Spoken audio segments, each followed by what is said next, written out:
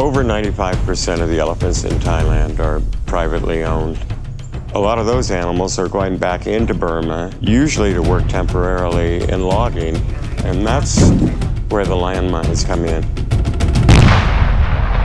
People like Soraida Salwala, she understood that there was great danger there.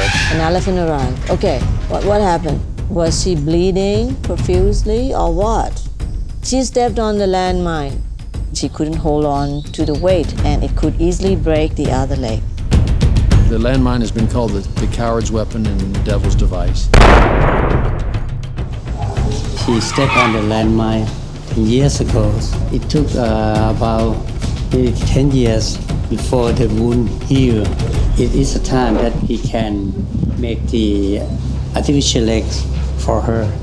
It has been tremendous effort of mankind, really, to make elephants prosthetic. There's never been one before. We're gonna take care of her until she or me die.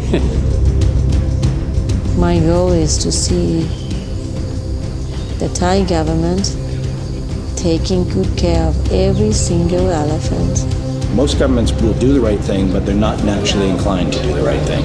We need to give them some help. And protecting the symbol of the country. We knock the door, we make the noise for our government to understand what we want. It is time to end the injustice and indiscriminate suffering caused by these weapons. You can see through their eyes whether they have the strong will to fight or not.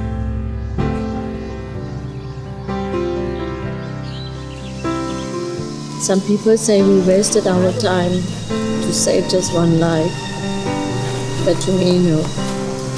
If today she can wear the artificial leg and accept the leg, it's a very big prize, a big gift for me. I'd rather have an elephant hospital without any patient.